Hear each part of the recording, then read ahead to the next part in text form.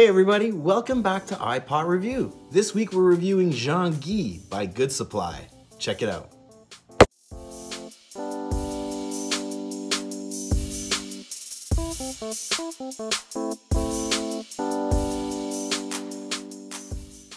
Hey everybody, how's everybody doing? How's everybody dealing with the weather? I'd love to know. We've been getting like minus 40 degrees. So the furnace has been going on non-stop. So if you hear that coming on and off. Anyway, so yeah, good old Ontario in January. It's just, it's freezing out here. So in any case, we're gonna be reviewing some Jean-Guy, which is a good Canadian strain. Well, how do I say? So Jean-Guy is a Canadian-made strain, but it's considered to be in the family of the White Widow, okay, of the White Widow plant. Though, whereas the White Widow typically will be a hybrid, Jean-Guy, and part of the reason why I wanted to try this is Jean-Guy is more of a sativa, okay, so it's sativa dominant. I had some people comment all plants are hybrids, but they won't necessarily be considered hybrid unless they're closer to a 50-50 split between sativa indica, whereas here we're talking probably more like in the 80 or 90 range sativa. I don't have the exact stats on that, but that's usually the rule of thumb.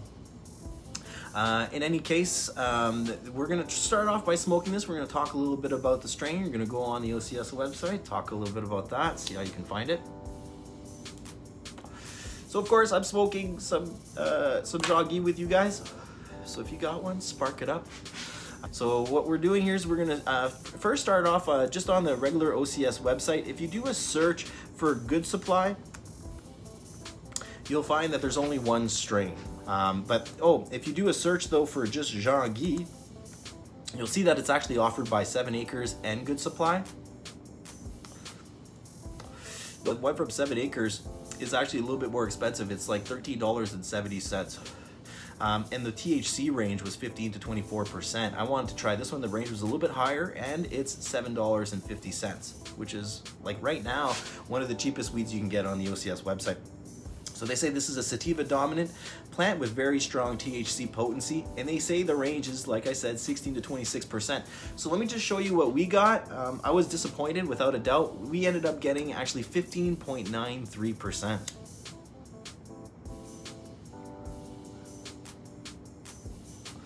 So that's not even 16%, so I'm not sure what happened there.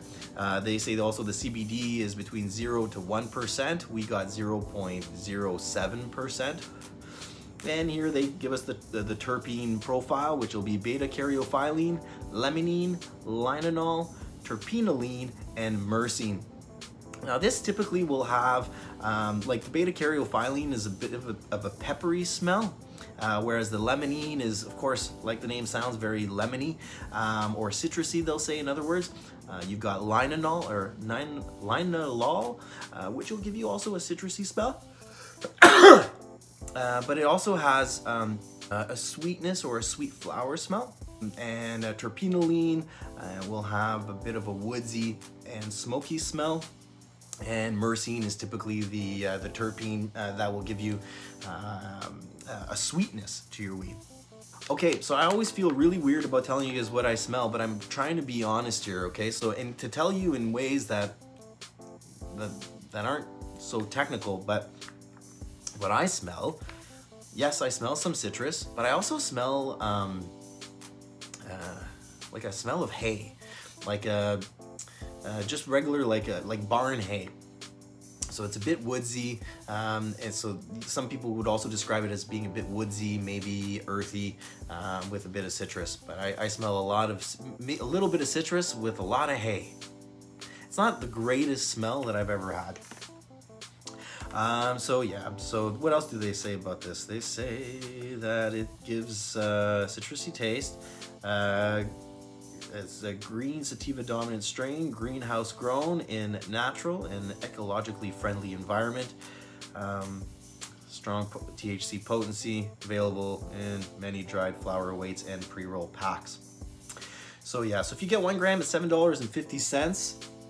3.5 grams, it's $24.90. which works out to be $7.11 per gram. And then 7 grams is $47.25, which works out to be $6.75 per gram. That's your best bet. I would always recommend that. When we went on the site, they weren't offering 7 or even 3.5. They only had 1 gram. Right now, like you see, they're all sold out. We ended up getting 2 grams. So I wanted to have a little bit to smoke and a little bit to experiment with. So I got 2 grams of this stuff. So check it out. I got a little video of that because I weighed it as usual. Check it out.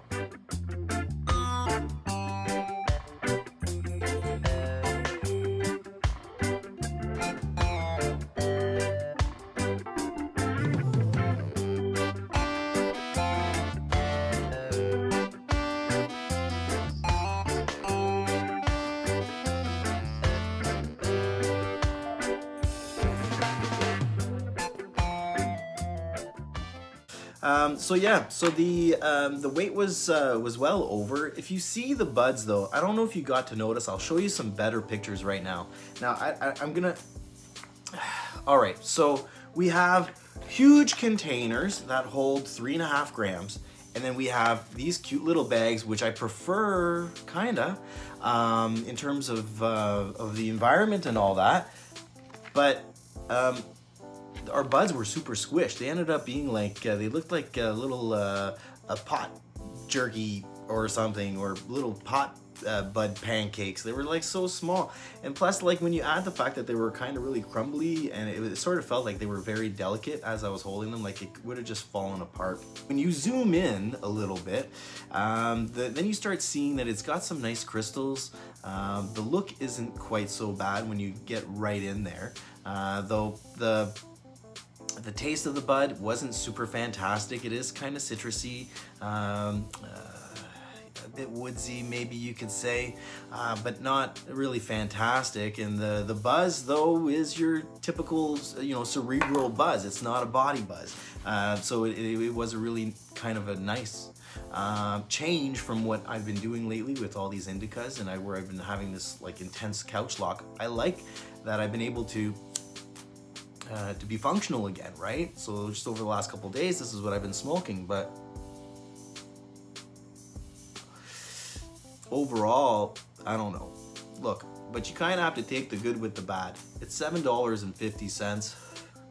If you're, though, on the flip side, if you're just looking for something that's cheap, that smells good and tastes good, then like we reviewed Strawberry Ice, and Strawberry Ice by Northern Harvest.